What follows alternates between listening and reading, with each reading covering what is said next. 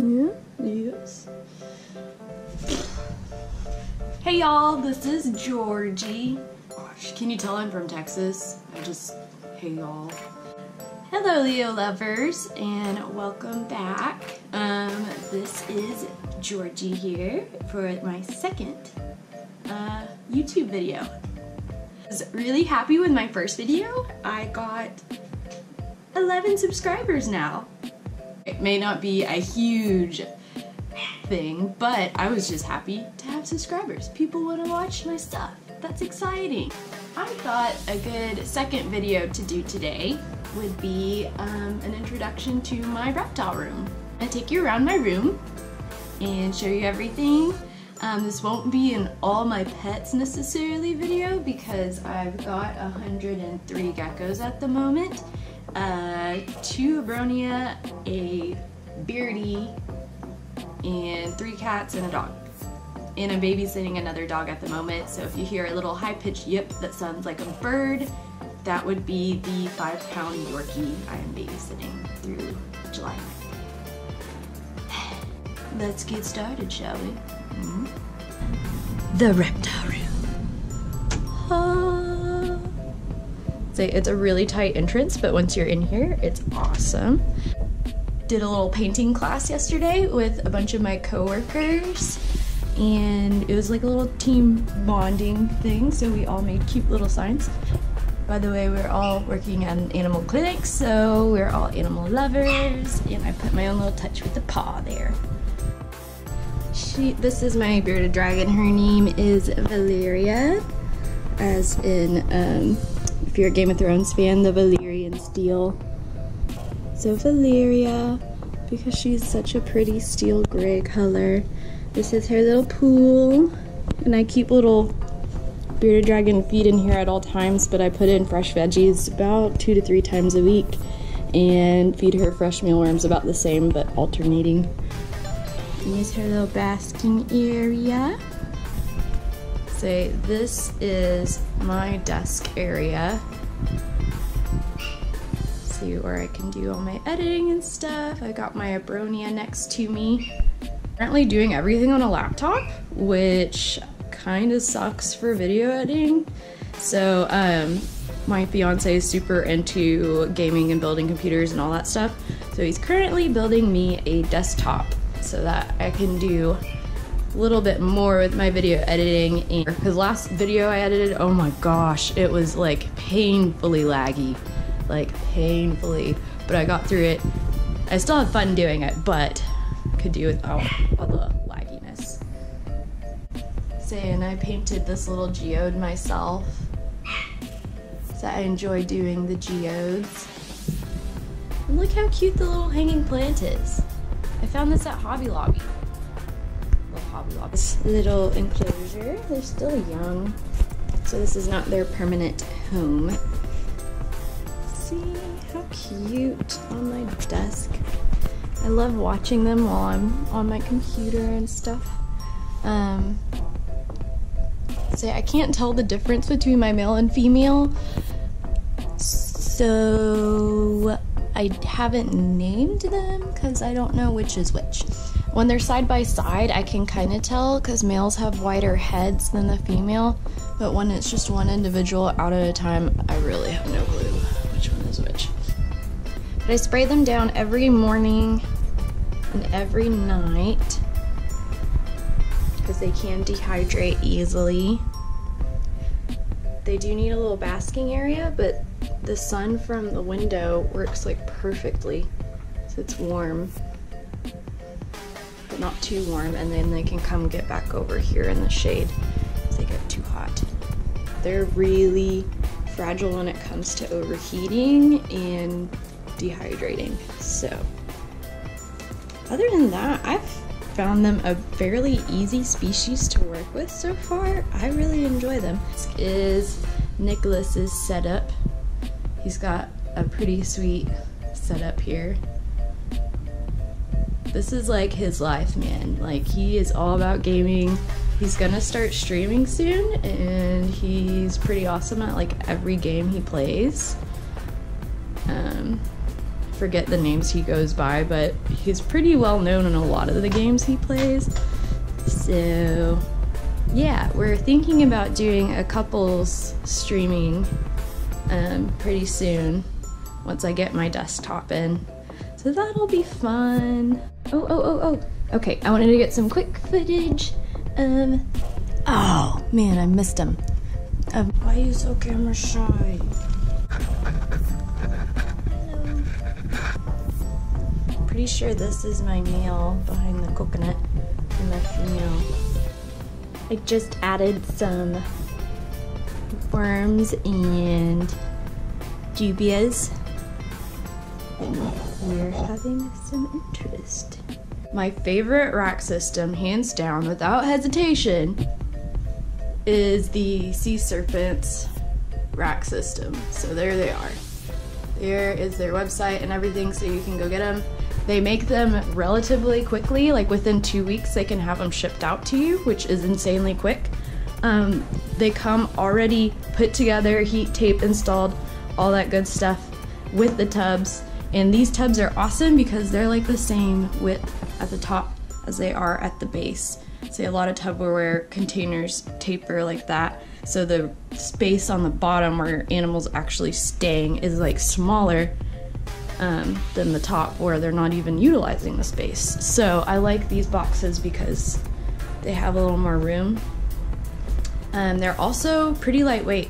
Like I can pick up one of these, like this size one by myself pretty easily. So with us moving frequently, that's really nice.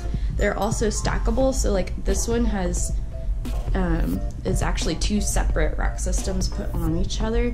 The adult tubs, these are all my 2018 babies in here. And as you can see, we are almost full. These are my 2017 holdbacks, and I will pick and choose and show you a few because it would take forever to show you everybody. And this is the one rack I didn't get from Sea Serpents, and it sucks. Like, they do the weird taper thing, and so they're really tiny. I'm not gonna bash on the company I got them from, but they took the heat tape somewhere, the wiring is faulty and it does not work.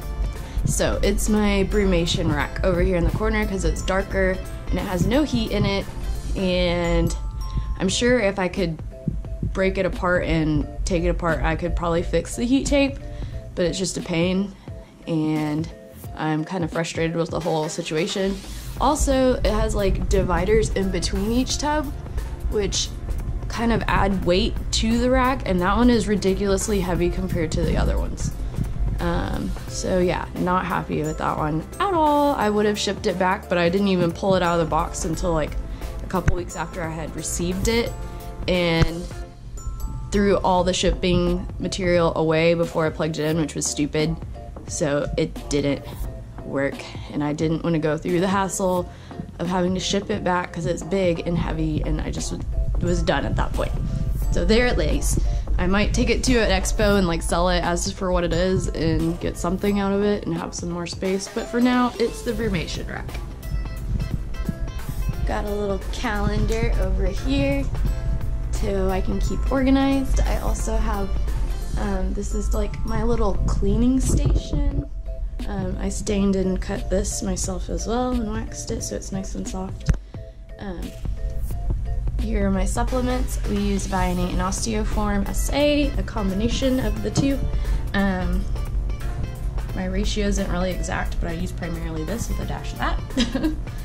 And then this is Repashy Grub Pie for anyone I have to force feed, or sometimes babies are just a little low on calcium in the beginning, so I'll mix this with some calcium and syringe feed it to them a couple of days, and normally that will just make them bounce back and then they're fine and eating good on their own again. Here's my list. When I'm having a busy week and I need to keep up with what chores are done when, and I can't remember who I fed what days, and when I remisted my eggs, I'll write them on here. Here's kind of a little key for myself. Needed supplies, adult rec. That probably won't happen for a little while. And then additional notes here. I actually made myself with a watercolor board. I did the lettering with Sharpie by hand. I had fun with that. And then all this down here is with watercolor. I really like doing watercolor. So if you follow me on Instagram and you watch my latest story, you will know that I had an outbreak of superworms all over my apartment, and I found out about it at 5:30 a.m. one morning when one was in our bed. Yes, in our bed. And they were all over the house. And we've still been collecting them here and there. See, up here I've got this awesome leopard, hence Aztec leopards. I actually got this guy. He's a resin sculpture that I found in Mexico. So here's some. These two will most likely be put up for sale. I'm almost certain they'll be put up for sale. All of my total eclipses are temp sexed for female. There's another little one. This one has a nice little thin neck stripe. So she was going to be my holdback, but I'm going to let her go as well because I got one with a better neck band. So these two will most likely be up for sale. These are mine. These are gonna stay, both of them, because they're so cool. Completely white tails, huge white neck band, and huge white on the face, which is fabulous. Let me show you while we're on total eclipses, or super snow eclipses. This is one of my holdbacks from 2017. This is Unicorn. So she's got a predominantly white tail as well, and pretty white head markings. She's got like a little twisted horn.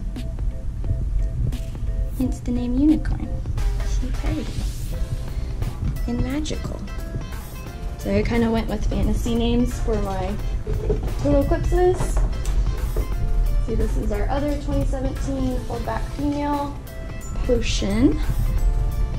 Here's Potion. So I really like to name my breeders. It just makes them a little bit more personable to me to have a name instead of an ID number. They still have ID numbers, but my breeders that I keep back, I always give a name. Just cause. So, and she's got some nice markings on her tail as well, with the white. A really pretty face, and her like conformation and structure is just really pretty. She's just a really nice gecko. One of my 2018 babies. This is a holdback. This is one of my Bold Snows, and they're amazing. I want more of these. So this one's just the best of the bunch by far. She will be staying here with me. Jumpy at first. Easy little one. So, and she's really nice. So you can get that stripe. Come back. Here she is. I think she'll be really cool once she's matured out. There she is. Of course, she's in shed. Yay, velvet. But she's got a really awesome stripe. See, and these are her babies. She's normally a lot brighter than this. Put her up. If you're wondering what's on my hand, it says prevention, because I need to give my animals all of their heartworm and flea prevention today, since it's the beginning of the month. And I forgot to do it yesterday, which was technically the first of the month. So I don't forget. I'm very pro prevention. Give your pets heartworm and flea and tick prevention. It's really important. It's expensive, but it's really important. Starting a dark project, because that was Nicholas's request. He just like got really excited when I showed him black nights, and he was like, why don't you make a black gecko? And I was like, try to explain to him it's a polygenic project, it'll take years to perfect. And he really liked them, and so I told him I would do a dark project for him. So here's kind of the start of it. This is a little snow blizzard. They just stare into your soul. They look you right in the eye. Show you Piper. She is my pied raptor. What? Raptors can be pied? Yeah, they can. Art geckos actually had some pied raptors, and this is one of them. He only had 3 when I bought her, so I had one of the 3 only pied raptors. Not only is she pied, but she has like really nice color to her, and she has 2 solid red ruby eyes. And a really good personality on top of it. She's just an all-around really awesome gecko. I wanted a raptor male to breed to her, so I actually put a pair together specifically to create the perfect male for her. And that would be this little guy once he's grown. He is a son of Nana. Nana produces like the best raptors, and they're like the good traditional, you know, patternless striped raptors, which is what I really like. And I held back 3 babies from her 2017 group. I will show you them. This is one. See, she's got really nice color. She's also got a blue spot on her head. Okay, and then this one, who may not really be a raptor, she might be an after. She has some crazy color. Sorry, my hands are shaking. I need to eat a snack. Hold still, girl. See, she needs a name. I look at her and I want to call her like Sunkissed or Starburst or something, but I feel like that's really used a lot, so. And she has like Abyssinian eyes. Ugh. Come here, girl. She fine. There she is. She has some crazy looking eyeballs. Put her back. And then the last one of that group that I kept is Hera, who is just airy and gorgeous and beautiful. She's a really high expression white and yellow raptor. She's also a little bit of a moody one. She has Nana's personality. She's a very faint, like heavenly looking yellow. So, for the Calico project, and that would be Tiger Lily. She's awesome. She's like this really nice burnt orange, and she's like going into shed right now. And her tail is like insanely orange, and she almost looks purple in some areas. She's just really nice gecko. Nice and fat too, which is good.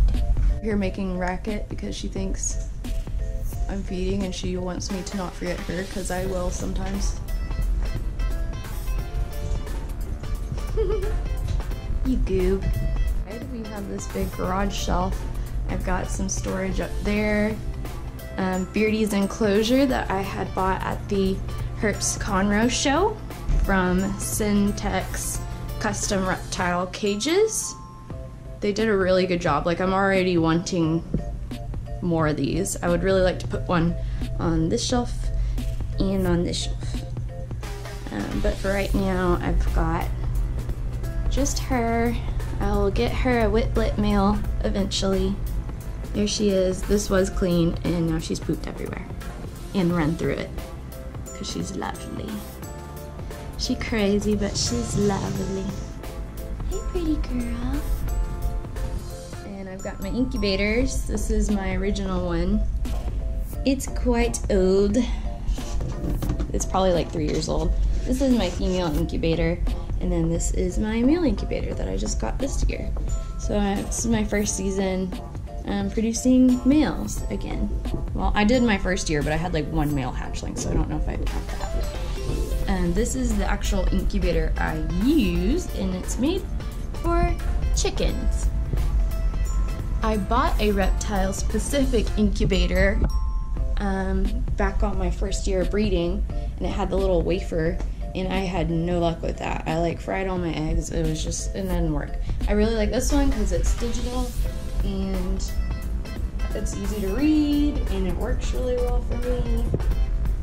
Like, I feel like raising leopard gecko eggs is like a trial and error thing, and once you figure it out, it's like superstitious to like do it any way different. Like, you keep your routine if you find a good one. So that's what we do. And then this one down here is just storage. This was Beardy's enclosure, but she hated it because of all the glass and the top access. She hated it. It's stressful. Also, we'll probably be adding a new family member or two this fall. I used to have a ferret, and I absolutely love ferrets. They're like one of my favorite little furry animals, and I am determined to get another one, if not 2. I'm actually probably gonna go after this to Petco down the road just to go play with some, because I need some ferret love and I want ones to pet. But I want to get a healthy one, and I want to get a specific color, so and also a friendly one. So it might be a while till I find my perfect fur baby. But in the meantime, I'm going to be collecting supplies and then hopefully adding a furry family member. So next time I do one of these updates, I'll do in all my pets, and hopefully I can have my ferrets and show you. And if you don't like ferrets, what's wrong with you? Because they're amazing. They're awesome. They're like little clowns, and they like are slinkies, and no, they're not rats. They actually have like little predator teeth. Like, they don't gnaw and have to constantly gnaw and chew down their teeth because they're continuously growing. They're actually true carnivores. They're kind of like superstars out in the wild. Like, they hunt rabbits out in the wild, which are like way bigger than them. Like, they're kind of badass. So if you don't like ferrets, you just don't know much about them, because they're amazing. And ever since the Herps Conroe Expo, I saw this kid walking around with this amazing white-ish gray snake, and after researching a little bit, I came to find it was actually a white-sided rat snake. Now, I know everyone gets those moments where they see that animal and they're just like, oh my gosh, I have to have that. And I had this moment with this snake, and I'm not a big snake person. Like, I think they're pretty, but I'm not sure how I would like their personal care.